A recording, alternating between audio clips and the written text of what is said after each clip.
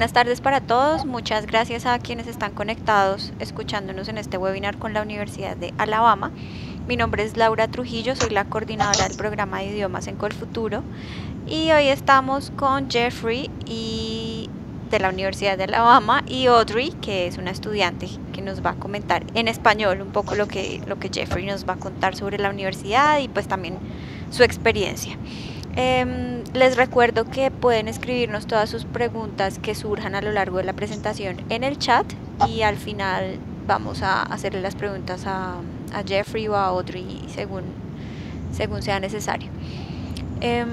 También les recuerdo que con la Universidad de Alabama tenemos un descuento del 15% para quienes apliquen a través de Colfuturo. En este momento tenemos una convocatoria abierta desde hoy, 2 de abril, hasta el 15 de abril.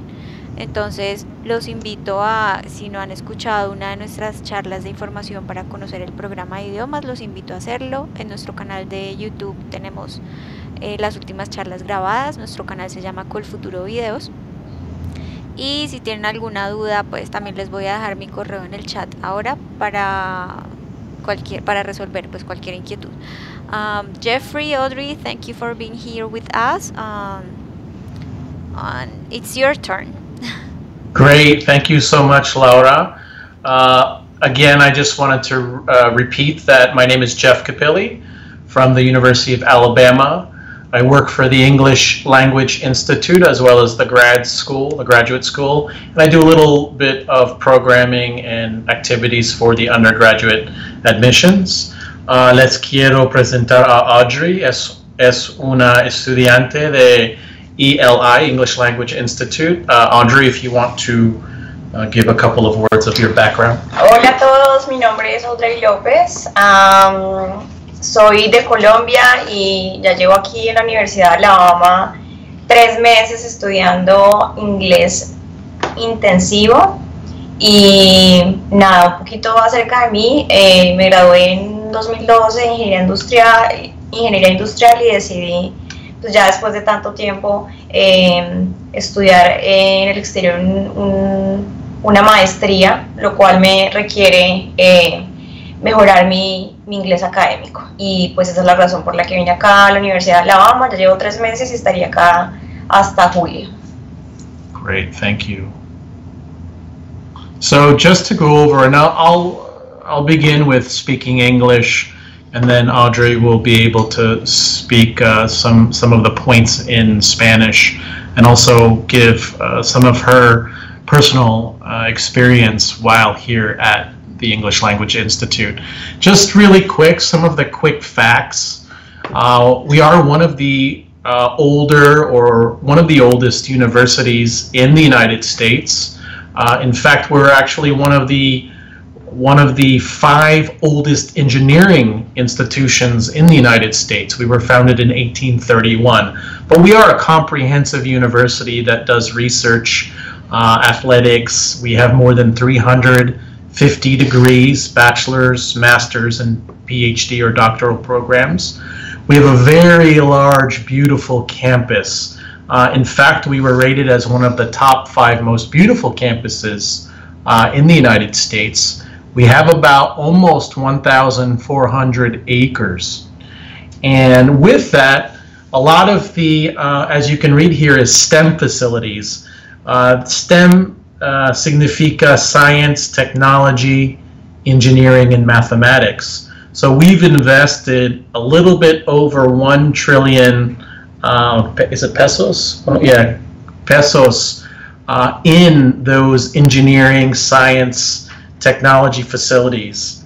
And in addition to that, as a university, we have attained, or we have become, one of the highest research institutions with this Carnegie classification. What this means is that we are similar to the big universities that do research, like an MIT or a Purdue or a Caltech, those big universities, or a Stanford that does a lot of research. And finally, as a student, if you are interested at the undergraduate or at the bachelor's degree level, we actually have very good internship placements and we actually are #1 in our conference or in our location.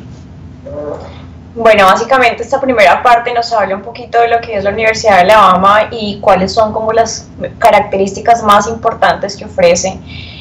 Fue fundada hace bastantes años, en 1831, y a lo largo de este tiempo pues ha sido una universidad que hoy por hoy se destaca por su campus, por su capacidad de investigación, por todas las oportunidades que tiene en las carreras, los PhD, los masters, pero adicional es una universidad que también se destaca por su campus, que de verdad que es impresionante, es hermoso, tiene un campus divino, y adicional a eso el ambiente atlético que uno puede respirar acá. De verdad que acá uno puede encontrar las diferentes disciplinas en lo que respecta al deporte.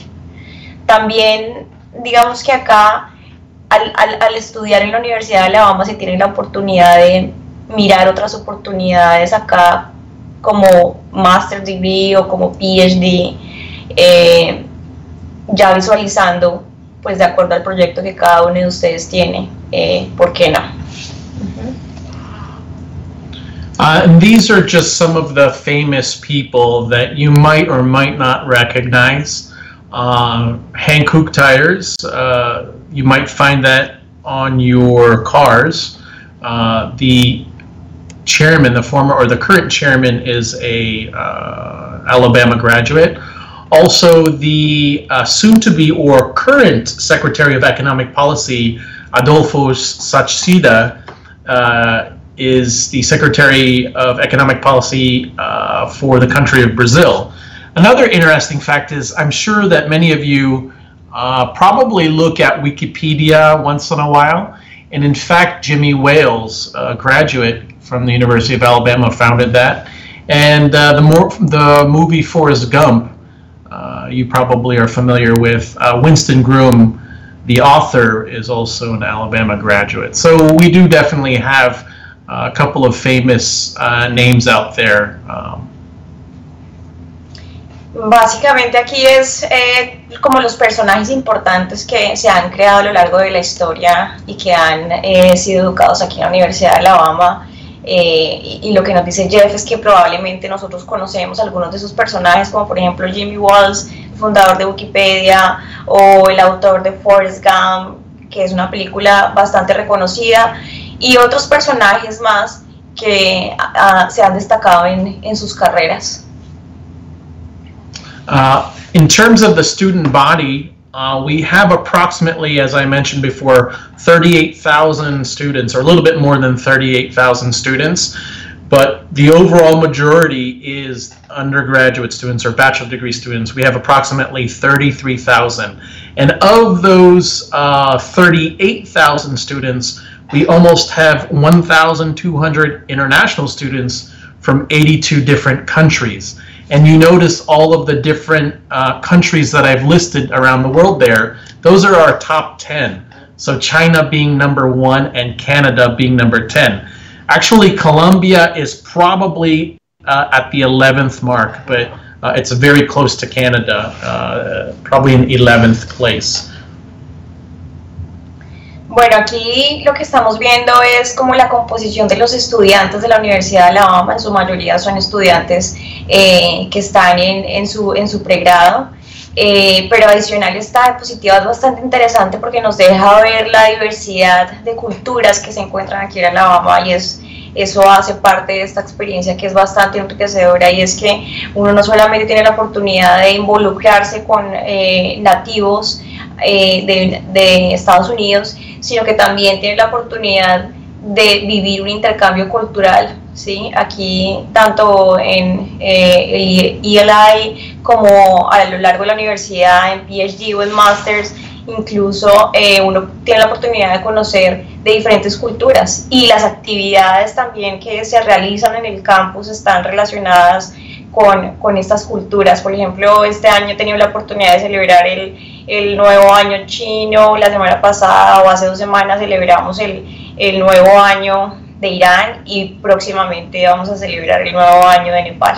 Entonces estos eventos son organizados por todas esas personas, esos estudiantes que están acá y que hacen parte de esa cultura y nos dejan conocer un poquito de lo que ellos son, lo cual hace que esta experiencia sea enriquecedora. One of the most interesting things also to mention is that we have students from all 50 states. So not only will you meet students from Alabama, but you will definitely be able to have the opportunity to meet students from all 50 states. And this is very interesting because we are now really known as a national university where more students are from the outside of Alabama than are actually from Alabama. Exacto. Y lo otro que nos dice Jeff es que además de que es un intercambio cultural interesante, que está gente de diferentes partes del mundo, otro factor interesante es que acá se tiene la oportunidad no solamente de interactuar con estadounidenses que provienen de Alabama, sino que también acá hay bastantes digamos, personas que pertenecen a los diferentes estados de Estados Unidos, lo cual también nos permite tener como un intercambio cultural interesante sobre lo que es Estados Unidos como tal, ¿sí? Aunque es un solo país, cada estado es como un mundo diferente y al poder interactuar con esos estudiantes que son de otro lado diferente de Alabama, acá en Estados Unidos, también hace que esta experiencia sea muy chévere. And Laura, if you can show that first video of our student. Yes, of course.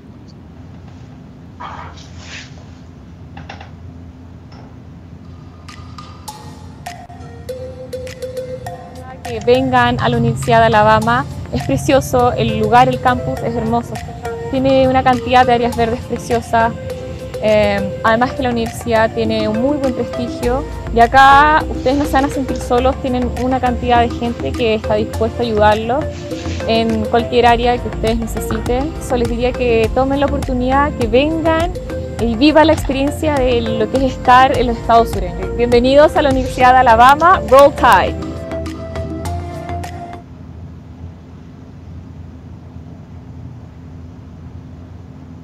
Okay, Jeff, we are ready.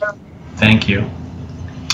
So regarding where is the University of Alabama, where is Tuscaloosa, where is Alabama? Alabama is actually located in the southeastern part of the United States. We're very close to, as you can see, many different major cities in the southeast. For example, Atlanta is a 3-hour drive.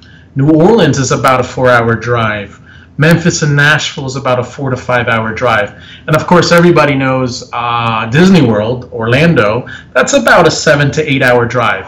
So in terms of being close to many different major cities in the Southeast, there's plenty of things and plenty of cities to be able to experience in the Southeast.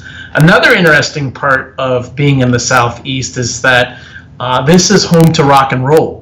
Rock and roll music was, I'm sure everybody knows Elvis Presley, but he was able to experience and develop and help promote and put together all of the different types of music that was in the Southeast.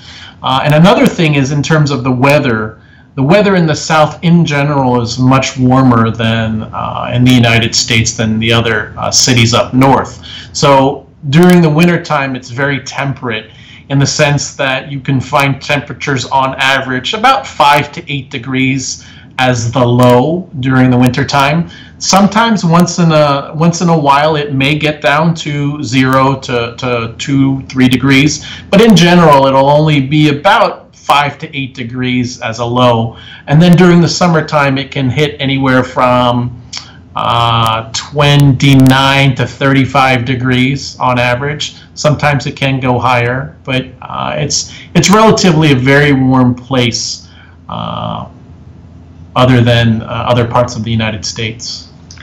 Bueno, dos puntos básicos que también nosotros podemos mirar cuando elegimos estudiar inglés en el exterior es en dónde está ubicada la universidad y el clima. Entonces, en el primer punto lo que Jeff nos dice es que la Universidad de Alabama está ubicada en el sur de Estados Unidos, en el sureste, y que también esto hace que tengamos la oportunidad de que como parte de nuestra experiencia podamos viajar a otros lugares que están cerca, ¿sí? Aquí digamos que es fácil tener la oportunidad de viajar, por ejemplo, a Atlanta o a Nashville o a Memphis o a Tennessee o a New Orleans, que es un lugar precioso para conocer. ¿Por qué no también se tiene la oportunidad de ir a Orlando? Y está, pues, donde está ubicada la universidad hace fácil el acceso por carro o por avión a estos lugares. También el otro punto que nos menciona Jeff es el clima. Y es que, por ejemplo, si ustedes toman la decisión de ir a estudiar inglés, por ejemplo, en octubre, de octubre a febrero podría decir, de pronto en el norte es mucho más frío que acá en el sur, ¿sí? Y aquí lo bueno es que uno puede seguir disfrutando de las actividades al aire libre sin necesidad de, pues, de estar solamente en un lugar en donde haya calefacción, ¿sí? Entonces aquí más o menos en promedio en el invierno tenemos una temperatura de 8 a 10 grados, que no es muy lejana a lo que nosotros a veces tenemos allá en Bogotá, y de ahí para adelante lo que es la primavera y el verano, pues realmente hace un clima bastante caliente y cómodo para hacer actividades al aire libre, lo que digamos que es una ventaja, porque aquí la universidad como que no para, siempre hay actividades tanto en los edificios de la universidad como al aire libre, y eso hace también que uno pueda aprovechar la experiencia al máximo. And another thing to add, that students would fly into Birmingham, which is about an hour away. There's an international airport. It's the airport code is BHM. So students would fly into that airport. Para llegar acá a Tuscaloosa, por lo general está el aeropuerto de Birmingham, que queda una hora acá de Tuscaloosa. Es como el punto directo que se tiene desde Colombia para llegar acá. Así que los estudiantes pues pueden contar como parte de su itinerario este aeropuerto. As I mentioned before, we have such a beautiful campus and a very large campus. To the north, we're bounded by a river, and to the south, we're bounded by railroad tracks. And you can see in the lower left-hand corner the map of the University of Alabama. We also have on our campus 13 colleges and schools, and as you can see on the PowerPoint slide, you know, we have anywhere from nursing to education, engineering, graduate school, communication and information sciences. So we're definitely a very large and complete university. Bueno, este básicamente es el mapa de la universidad. Es una universidad gigante, aquí hay de todo. Yo les podría decir que esto es como una ciudad, esto es como una ciudad pequeña, y el campus de verdad que es impresionante. Aquí, además de los edificios que se tienen, de todas los edificios que se tienen para los pregrados y para los PhD, para los masters, adicional se tienen otras instalaciones que hacen posible la vida aquí. Hay un estadio que es hermosísimo, hay bancos, hay iglesias, hay gimnasio, hay instalaciones para los diferentes deportes que se practican acá. Entonces realmente esto hace que uno esté inmerso en la cultura americana y que pueda vivir cada una de las actividades que se desarrollan acá en cada parte del campus. Laura, if you can show the second video of the campus. Yeah, sure. Thank you.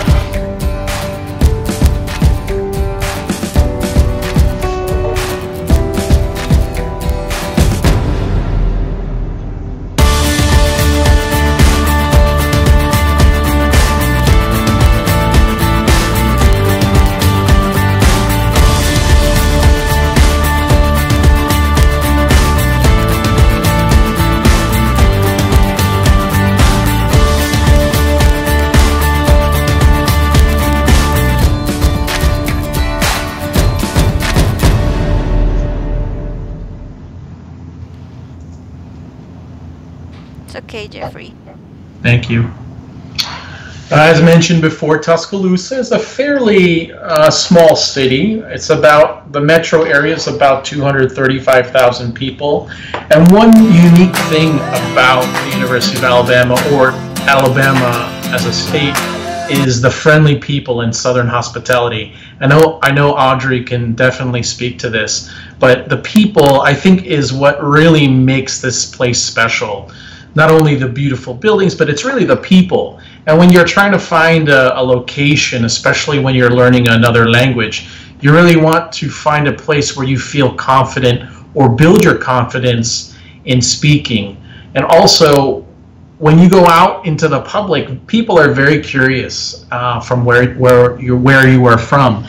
And it's not surprising where people will strike up a conversation and just start talking to you, and they don't even know you. But that's in general the culture here, where people are very warm and friendly and very hospitable and really want to know you. And this is very important when trying to find location to study, especially a language, English language.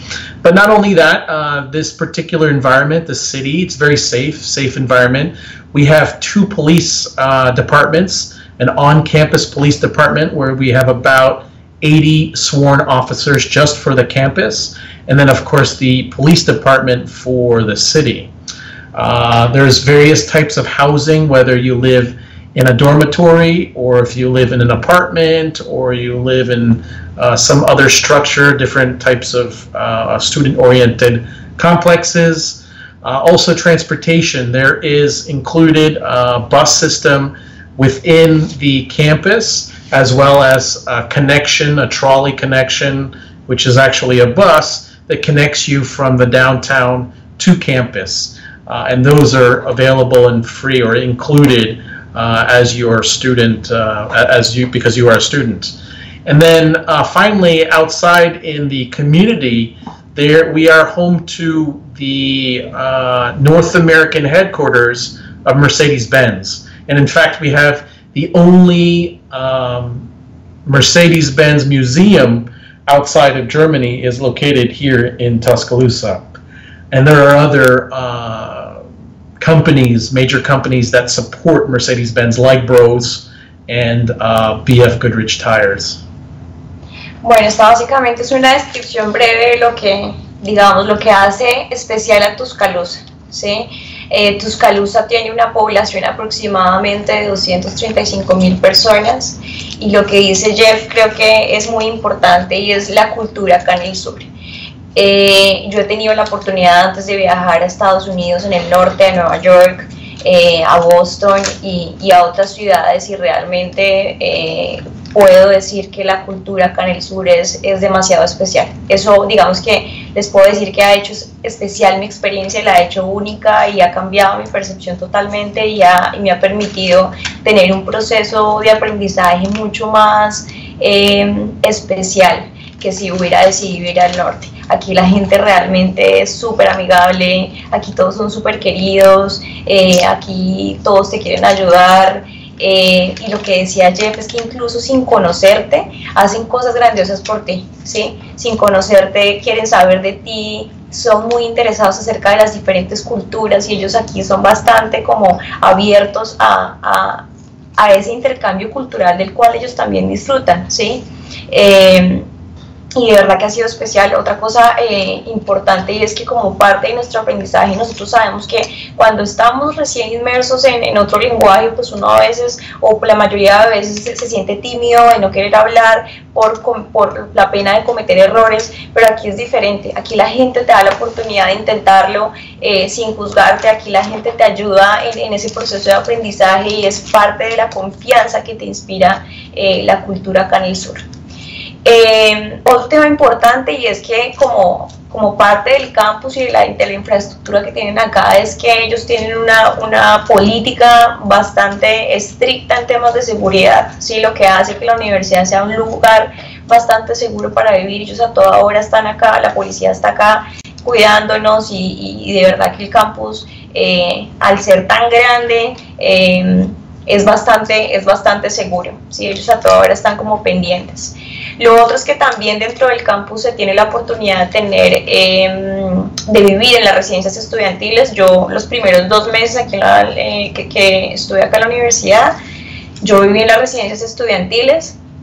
Están casi en la mitad del campus y desde ahí uno puede acceder a todos los edificios o donde uno quiera ir. Y algo muy interesante es que como el campus es tan grande, pues a veces caminar no resulta ser la solución más efectiva, y para eso nosotros tenemos acá se tiene un sistema de transporte que son los buses de la universidad. Son completamente gratis como parte de los servicios que ofrece la universidad, así que si uno quiere, por ejemplo, ir desde su dormitorio al gimnasio, fácilmente puede tomar bus. Hay diferentes, digamos que buses y rutas que los pueden llevar a la biblioteca, al edificio donde están estudiando, o a las residencias estudiantiles, o incluso hay una parte afuera, cerca, que colinda con el campus, en donde quedan como los restaurantes, donde ir como a fiestas, donde se pueden hacer otros tipos de eventos. También tenemos opciones. Por ejemplo, si tú decides, no sé, quedarte en la biblioteca estudiando hasta las 2 de la mañana, hay un servicio que es llamar a una van y la van va y te recoge, y el servicio es totalmente gratis. O sea, aquí digamos que el objetivo de ellos es cuidarte. Adicional a eso, estamos cerca, aquí en Tuscaloosa, hace algunos años atrás, empresas como Mercedes-Benz se han establecido acá, lo cual pues hace que también se tenga la oportunidad en algunas sesiones o en algunos momentos de ir a visitar las plantas, y también pues contamos acá en Tuscaloosa con el primer museo de Mercedes-Benz que está localizado fuera de Alemania.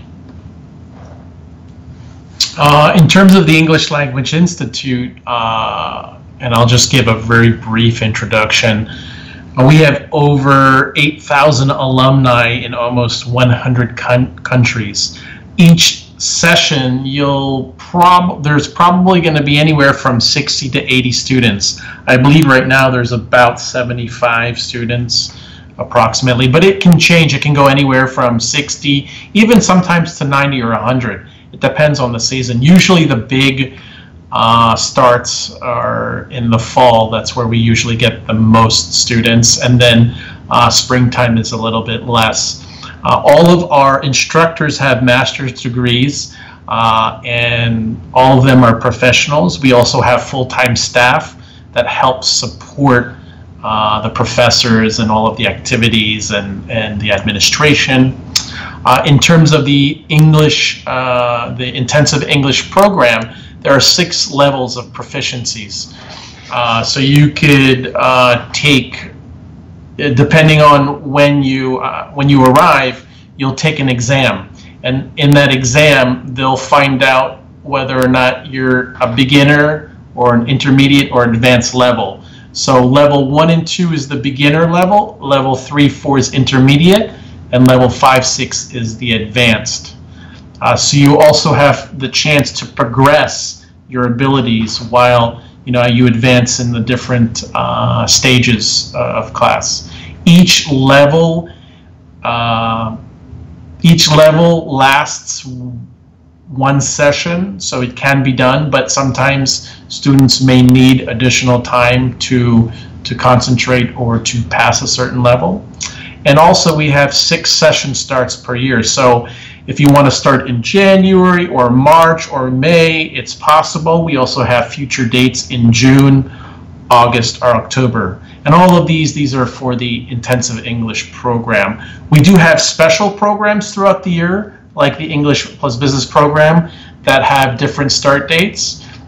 So be aware of that, and I'll discuss that in the next couple of slides. Bueno, esta diapositiva muestra básicamente lo que es como tal el English Language Institute y el programa que ofrece la universidad como parte del inglés intensivo. Y aquí hay, digamos que diferentes factores que la verdad vale la pena resaltar y que también yo tuve en cuenta cuando tomé la decisión de venir acá a la universidad. Y es, primero, este curso está compuesto por 6 sesiones. Cada sesión dura 2 meses, y ahí pues en la diapositiva ustedes pueden ver el mes en el cual comienza la sesión. Son 6 niveles en total, pero lo más interesante es que cuando uno llega acá, uno presenta su examen, y acá es diferente porque nosotros tenemos tenemos la idea de que cada vez que presentamos un examen en inglés nos encasillan en un solo nivel, ¿sí? Y acá es distinto porque aquí evalúan básicamente tres skills, por decirlo así: el reading and writing, el listening and speaking y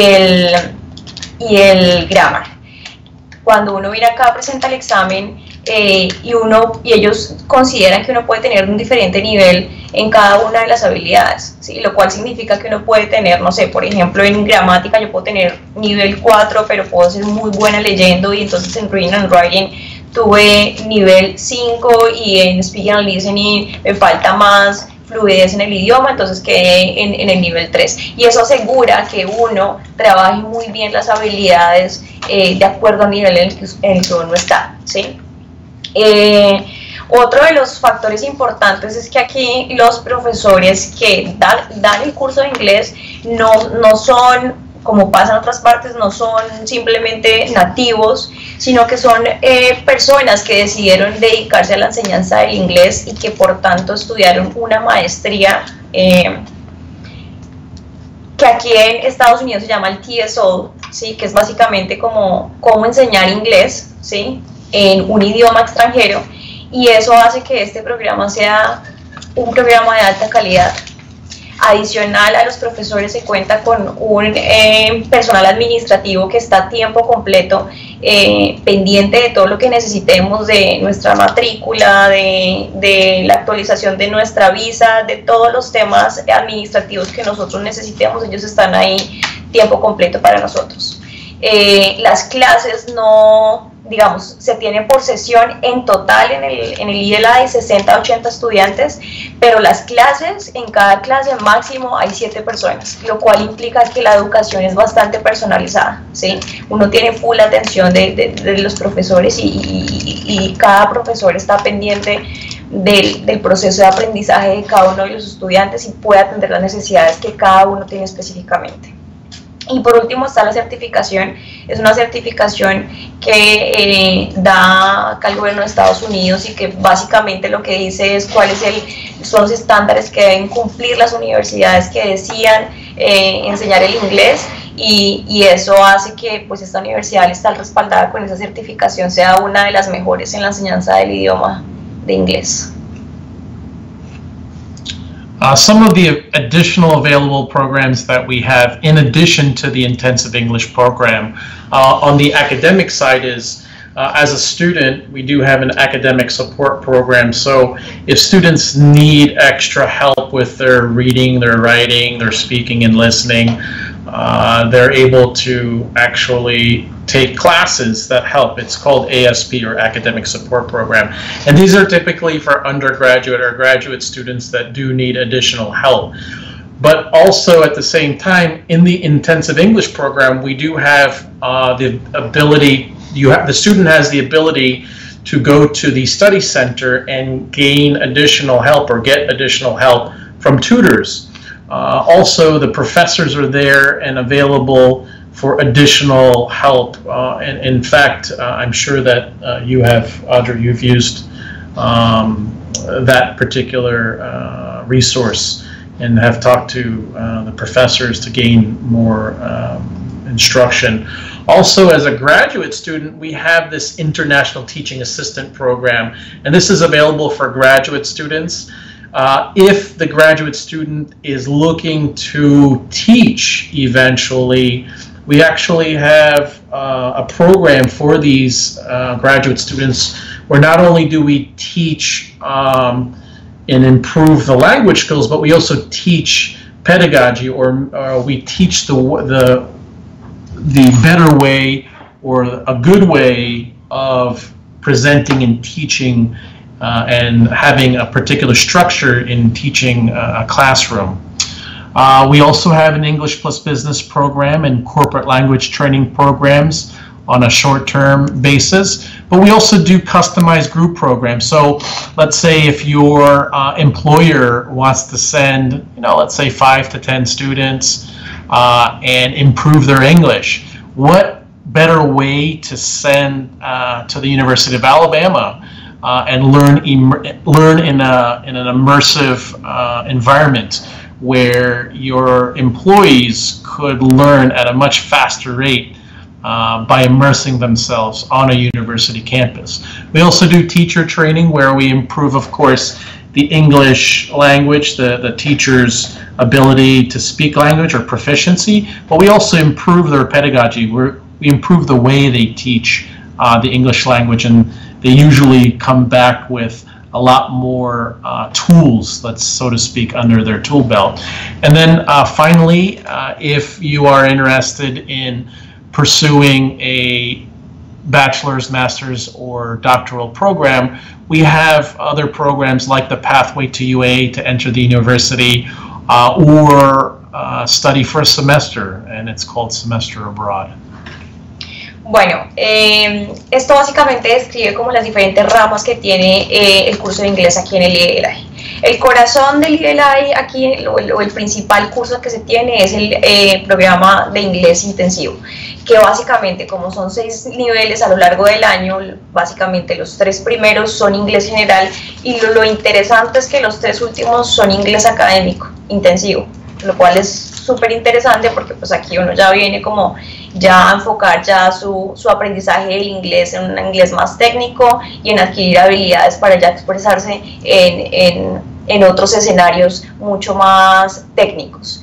Pero adicional a esto, a este programa, si por ejemplo hay alguna persona que esté enseñando inglés o que quiera incursionar en este campo, también pueden venir acá y tomar curso y tener nuevas herramientas para poder enseñar el inglés en cada uno de sus países. También hay programas customizados, ¿sí? Entonces, por ejemplo, ahí está el inglés más el inglés enfocado solamente en negocios, ¿sí? Entonces hay personas que toman el inglés normal, el inglés intensivo, pero se registran a esas sesiones especiales que hay de inglés enfocado a los negocios, y ahí también tienen oportunidades de visitar, por ejemplo, las plantas de Mercedes-Benz o ir a visitar diferentes empresas para ya estar mucho más inmersos en lo que es el idioma. Por otro lado, se tiene, por ejemplo, si aquí las personas que vienen a estudiar están considerando estudiar acá un pregrado, hay un programa que es el Pathway y que es básicamente terminar los 6 niveles del inglés y sin necesidad de presentar un TOEFL, ya con unos requerimientos que la universidad exigen, tienen la oportunidad ya de entrar directamente a su pregrado. O también pasa lo mismo con las personas que están considerando estudiar acá o una maestría o un PhD. También hay otros programas customizados, ¿sí? De acuerdo a las necesidades de los grupos, ¿sí? que requieran, se les arma acá como un programa de 2 o 3 semanas y que responda específicamente a sus necesidades, por ejemplo, no sé, aprender inglés y tener inmersión en la cultura para poder viajar, o hacer viajes culturales que les permita aprender idioma para adquirir skills para poder viajar en el futuro. Entonces aquí como que también lo chévere es que uno no solamente viene acá a un programa que es plano y que solamente está enfocado en una sola cosa, sino que hay diversas oportunidades para poder complementar nuestro conocimiento en el inglés de acuerdo a las necesidades de cada uno.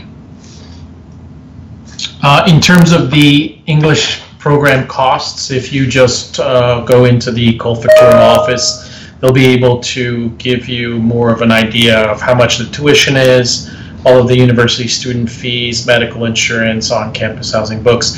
In fact, you can also look at what we have listed on the website at international.ua.edu. So I didn't want to go through that, but you can easily find that on the website. And you can either attend a full session, which is 8 weeks during the months of August to December and January to April.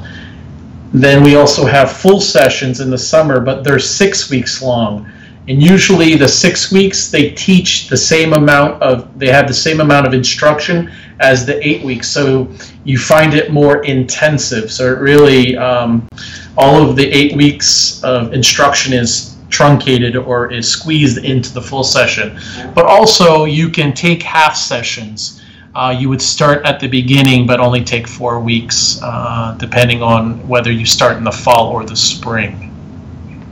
Bueno, aquí tenemos dos puntos. Uno, primero, pues son los costos que debemos tener en cuenta si ustedes pues deciden la Universidad de Alabama como su lugar para estudiar inglés. Estos costos los pueden consultar en la página que está relacionada al final de la diapositiva. Esos son unos costos estimados, hay unos costos que son obligatorios y en la página pueden ver pues cuáles son esos costos que ustedes deben asumir. Hay otros que no, que ya pues ustedes digamos pueden tomar otras opciones mucho más económicas. Y por otro lado, digamos que hay dos duraciones de cada sesión y eso depende aquí como de la estación en la que estemos en el año, ¿sí? Entonces, por ejemplo, en invierno y en primavera las sesiones, uno puede tomar dos opciones, o tomar la sesión full, que son 8 semanas, o tomar la mitad de la semana, que serían 4, de la sesión que serían 4 semanas. En verano las sesiones duran menos semanas, lo cual no quiere decir que sean menos horas. Eso quiere decir que el programa es mucho más intensivo. Para que se lleven una idea, semanalmente en una sesión completa de 8 semanas, nosotros tenemos por lo menos 20 horas de clase. O sea, eso ya es intensivo. Aparte de pues, lo que tenemos que hacer de tareas y eso, es de verdad que es un programa intensivo. Y en verano, como les venía contando, la sesión completa dura 6 semanas, 2 semanas menos que la otra, que las sesiones en primavera, pero son más horas de estudios, la intensidad aumenta. Y eso ya pues lo deben tener en cuenta para la fecha que ustedes decidan registrarse, si van a tomar completa o solo la mitad de la sesión. These are just additional costs that you may or you will have to incur. There may or may not be an application fee, mail fee, there's an on-campus housing application fee. You'll have to also take care that there's an airport transfer as well as meals. So we do have meal plans available. You could either purchase a set block of meals or you could have as much as you want to eat, all you can eat plan. But most of the students from our Colombian students will typically choose to have, not choose the meal plans and just spend money. Depending on what dormitory you stay at or apartment, you could be able to cook if you wanted to. Also, you'd have to spend money for airfare. There's also student visa fees. This is standard among all student visas, $160 for the visa appointment and $200 for the CVIS fee. And then of course your passport and any type of additional fees you may have to spend for your passport. And then finally, we estimate that you'll spend anywhere from $300 to $400 per session. But of course, if you'd like to spend more money, then you would have to estimate a little bit more money than what's listed here. Bueno, esos son costos adicionales que debemos tener en cuenta. En la página ustedes van a encontrar unos costos que se deben cancelar por cada sesión, pero adicional lo que Jeff nos dice es que tengamos en cuenta que hay unos fees o unos costos adicionales o unas tarifas, unas pequeñas tarifas que se deben pagar durante el proceso de aplicación, ¿sí? Entonces, por ejemplo, si ustedes deciden quedarse acá en los dormitorios de la universidad, hay una tarifa que se debe pagar adicional al arriendo, que son $25, o si ustedes no tienen, por ejemplo, compraron su boleto al aeropuerto de Birmingham y no hay un conocido que lo recoja o alguien, pues la universidad les puede proveer el transporte, pero esto vale $30. También se tiene digamos, un plan de comidas aquí en la universidad, que básicamente es comprar cada sesión el plan, y ustedes tienen la oportunidad de ir como a los diferentes restaurantes que hay a lo largo del campus y consumir allá sus comidas, desayuno, almuerzo y cena.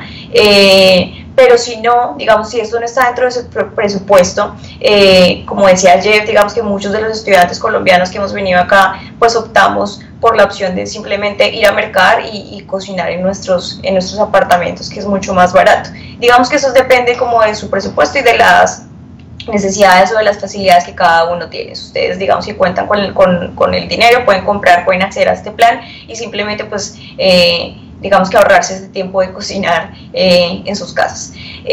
También hay digamos, otras tarifas que deben tener en cuenta, y es la aplicación para poder solicitar la visa, o otros, digamos, que gastos personales acá que tengan acá, como, no sé, diversión, viajes, cenas con amigos. Eso también es importante, y esto, digamos que Jeff nos los presenta como para poder hacer un presupuesto mucho más aterrizado de lo que implica pues ya tomar la decisión de venir acá a estudiar. Do you think the personal expenses is accurate? Sí, Okay. Más o menos es 300 o 400 por sesión. Digamos que esto ya concibe pues la oportunidad, lo que les digo, se presentó la oportunidad de ir este fin de semana a Atlanta, y en Atlanta me voy a consumir, no sé, $100, me voy a quedar allá. Digamos que también esto como que nos da un rango de libertad de poder aprovechar estas oportunidades que pues ustedes no saben, aquí en cualquier momento se les puede presentar una oportunidad súper chévere de viajar, de ir a otro lado, y la idea es que su presupuesto les dé como la libertad de poder aprovecharlas. We also market the English Plus Business program. There is one session left. The application deadline is June 15th. If you are interested, this is a very short program from August 20 to September 14. It's approximately 3 weeks. There are English classes, a lot of vocabulary, as well as instruction in improving your English. There's also business classes from UA professors. This is approximately 9 hours per week. And then there are local businesses and corporations visits, like Mercedes-Benz or Hyundai manufacturing plant, car manufacturing plant, and also a welcome reception and farewell dinner.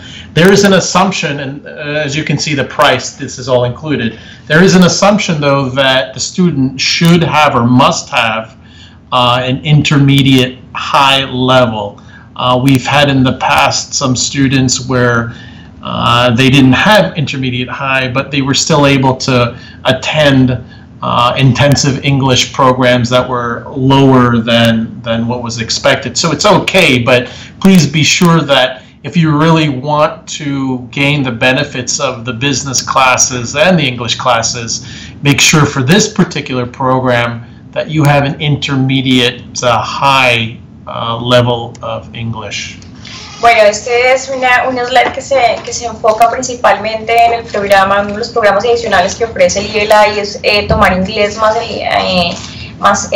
como el programa de inglés enfocado solamente en negocios. La próxima sesión comienza en agosto 20, va desde agosto 20 a septiembre 14, y digamos que la fecha máxima para aplicar es el 15 de junio. Básicamente en este curso, además de tener como las clases normales de inglés, del inglés intensivo, se tienen clases 9 horas a la semana con profesores de la Universidad de Alabama. ¿Esto qué quiere decir? No solamente los profesores de acá, o sea, no solamente los profesores de inglés estarían enseñándole a esas personas que decidan inscribirse a este programa, sino profesores que dictan clases como parte de los otros programas de máster o de pregrado o de PhD de la universidad.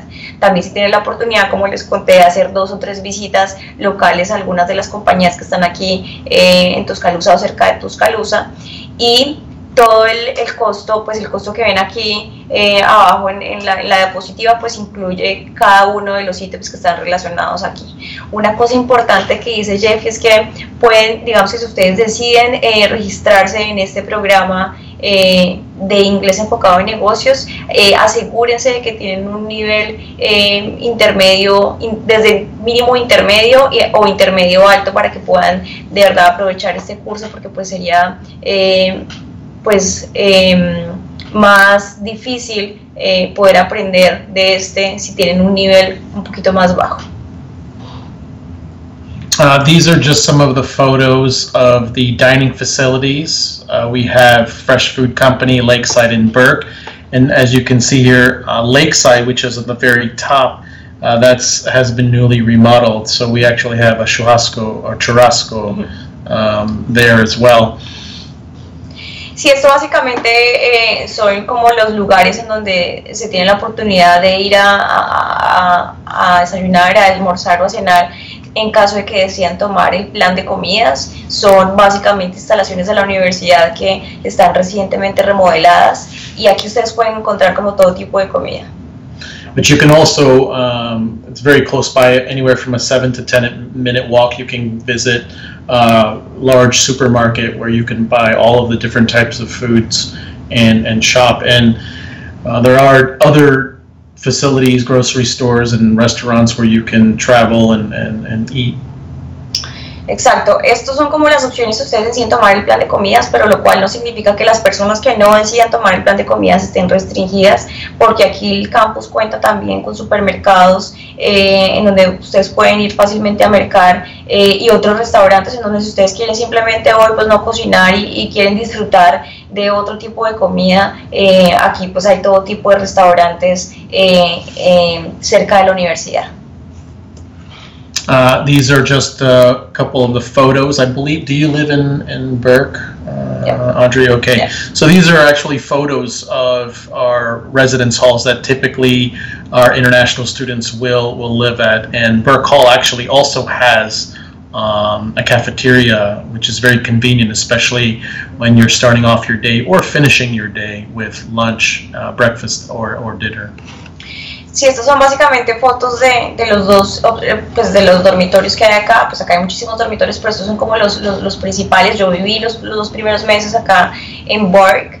Y básicamente uno tiene ahí como todo lo que necesita para vivir. Tiene lavandería, tiene también abajo como un pequeño supermercado donde uno puede comprar como comida, cosas de aseo que necesite. Tiene también como un hall en donde uno puede jugar, puede ver televisión, puede descansar, puede reunirse ahí con los amigos.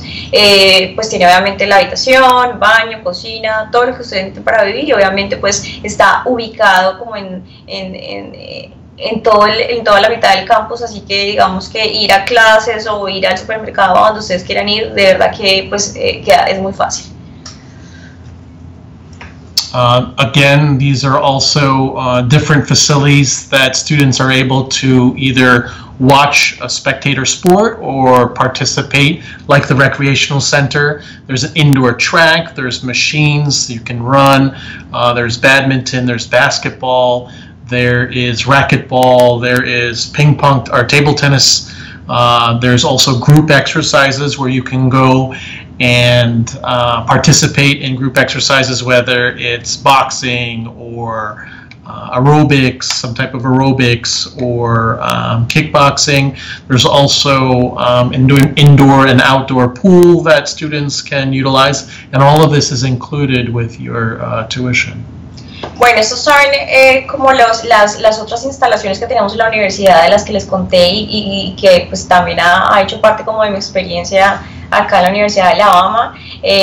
Para los fanáticos del básquetbol, pueden ir al Coliseo a ver los partidos de básquetbol, o pueden ir a ver los partidos de tenis, o el centro recreacional de la universidad es impresionante, es bárbaro, digamos. Yo disfruto mi tiempo allá, voy por lo menos 3 veces a la semana, y allá ustedes pues pueden ir a correr, pueden ir en las máquinas, pueden ir a hacer pesas, hay un muro de escalar, hay también cancha de básquetbol indoor, hay también la opción de clases, entonces hay clases de kickboxing, de spinning, de todo lo que quieran. También el centro recreacional tiene una piscina, entonces pueden ir a nadar, o también si deciden ir a nadar a la piscina olímpica que queda pues en el centro acuático, también tienen derecho de ir allá. Y esto hace parte como de, solamente por el hecho de ser estudiantes. Aquí un tema interesante, y es que no solamente somos estudiantes del Instituto de Inglés, sino que somos parte de la Universidad de Alabama, ¿sí? Una vez ustedes se matriculen acá, ustedes oficialmente son estudiantes de la Universidad de Alabama, lo que les da el derecho de poder acceder a todas las instalaciones y a todas las actividades que hay como estudiantes. O sea, no hay nada que nos haga diferentes a los estudiantes de pregrado o a los estudiantes de máster. Somos parte de la universidad, y como parte de la universidad podemos disfrutar de esas actividades, lo cual parece maravilloso. Y esto es gratis. ¿Sí? Ir al gimnasio, simplemente por tener su carnet de estudiante de la universidad, usted puede ir cuantas veces quiera. Ir a escalar, puede ir. Allá, por ejemplo, también acá alquilan bicicletas. Si ustedes no cuentan con la indumentaria necesaria para escalar, aquí hay la indumentaria necesaria. O sea, acá hay como todos los recursos para también poder aprovechar de estos espacios recreacionales. And one of the things I forgot to mention, all of the spectator sports, we compete at the highest level of collegiate sports. Students are either you would pay minimally or it's free. For example, just if you can look at the background photo, we actually have one of the largest football stadiums in the world, the 8th largest stadium in the world, and students that participate in the English Language Institute also have the chance to watch a football game and be among over 100,000 people on any given Sunday during the fall. Acá también pues digamos que en la universidad no solamente las instalaciones sirven para que los deportistas de la universidad entrenen, sino que también se llevan a cabo importantes eventos deportivos, ¿sí? Entonces aquí digamos que en el estadio vienen importantes equipos de Estados Unidos a jugar y pues hagan de cuenta que eso es como un partido del mundial que se juega en Colombia y mejor dicho aquí las boletas suben y todo el mundo quiere hacer parte de ese partido, pero lo bueno es que como estudiantes de la universidad y como estudiantes también del IDERAI podemos tener acceso a esos partidos a un costo bastante económico solamente porque somos estudiantes. And finally, I just want to say thank you very much. It's been a pleasure to speak with you, and I really, really want to thank Audrey for her translation as well as her candid experiences while on campus. And we definitely want you to strongly consider the University of Alabama, and we know that you'll be very happy. We are on social media. We're on Instagram, Twitter, Facebook. You could also reach me or the office via WhatsApp or WeChat if you have that. And we're also, and if you want to consider attending undergraduate bachelor's, master's, or PhD studies, please, those are the links below. Please consider that and go to those links for more information. And if you still want to talk with me, you can definitely contact. And don't be shy. You know, you could write in Spanish and I will answer it, but I will have to answer it in English because my written Spanish takes forever. And this is also some of the contact information that might be useful to you. There's Miss Laura Hebert, there's my contact information, but I think this is the key information here. And finally, do you have anything else to add before we watch the final video that I'd like to show everyone? Nada, yo simplemente los invito a que consideren esta universidad como una oportunidad, una gran oportunidad para poder mejorar su inglés. Yo del tiempo que llevo acá, de verdad que puedo decir que fue la mejor o ha sido una de las mejores decisiones que he tomado en mi carrera profesional y académica.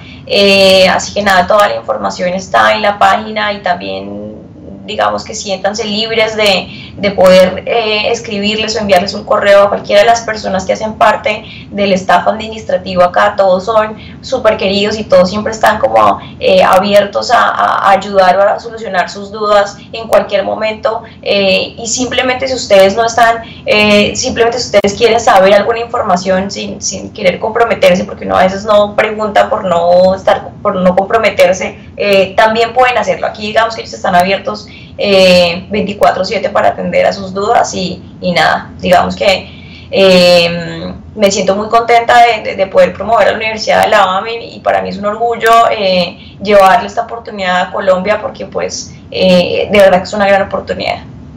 Thank you so much, Audrey. And then Laura, if you could show that final video.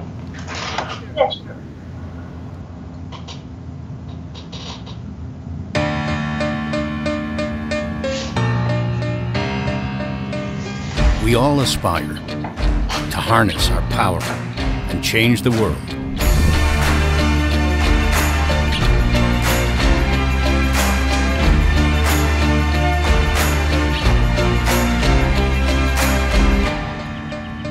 Only a few of us ever do. The University of Alabama, where legends are made.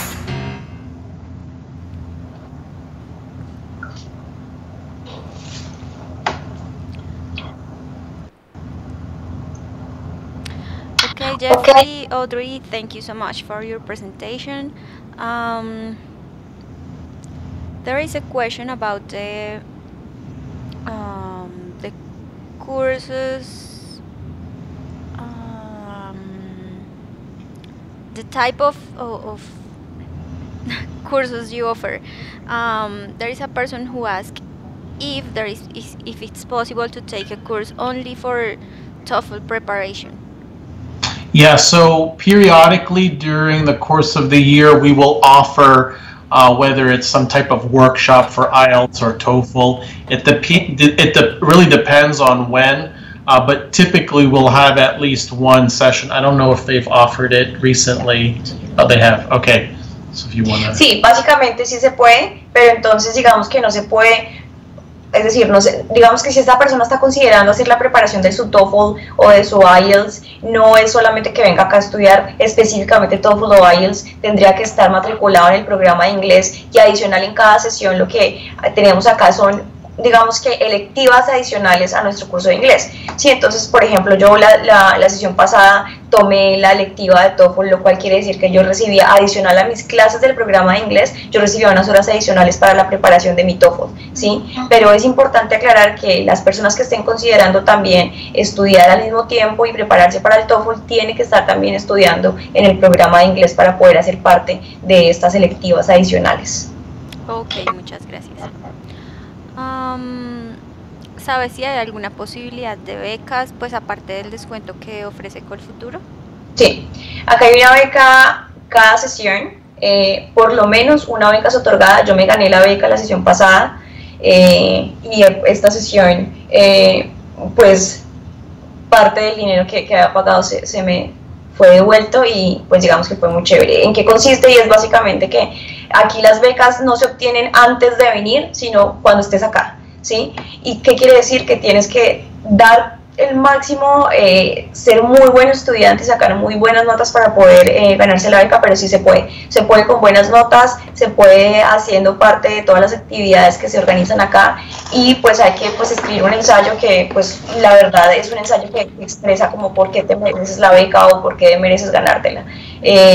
Pero no, digamos que sí hay posibilidades de ganarse la beca. Si ustedes están considerando pues estar acá más de una sesión, es algo que pues pueden apuntar. Yo lo logré y digamos que eso me permitió, porque yo vine acá solamente como por 2 sesiones, pero al ganarme la beca me permitió o me permitirá quedarme aquí en la sesión del verano. Ok, perfecto. Pues mira, hay otras preguntas con respecto a la visa que voy a responder yo y sobre el proceso de Colfuturo. Entonces, pues les recuerdo que para ir a estudiar un curso de inglés no pueden hacerlo solamente con su visa de turista. Por más que ya tengan su visa de turista, deben solicitar la visa de estudiante. Entonces el proceso pues es más o menos el mismo, deben hacer una solicitud en línea, ir a la embajada a la entrevista con el cónsul y pues tomarse sus huellas y fotos, los datos biométricos. Para aplicar a esta o a cualquiera de las universidades con las que tenemos convenio en este momento en Colfuturo, les recuerdo que deben hacer su aplicación a una de nuestras convocatorias. Tenemos 4 en el año, en enero, abril, julio y septiembre.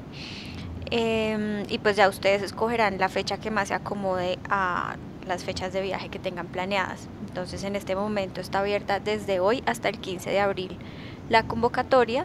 Lo que deben hacer es diligenciar el formulario de inscripción que está habilitado en la página web de Colfuturo, hacer un pago inicial de 100.000 pesos y enviarnos por correo electrónico su hoja de vida y fotocopia de su cédula.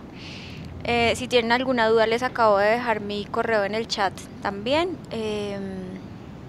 Y bueno, Jeffrey and Audrey, thank you so much for your time and for your complete presentation. Awesome. We're very happy to see you, meet you, as any of you future students out there. Please visit Colfuturo for any additional information, and you can definitely contact me as well. Thank you so much. Gracias a todos y de verdad que les deseo lo mejor en este nuevo proyecto que están emprendiendo varios de ustedes y es la enseñanza de otro idioma. Chao. Muchas gracias, Audrey, por compartir tu experiencia. Vale. Buena tarde para todos. Chao. Chao, chao.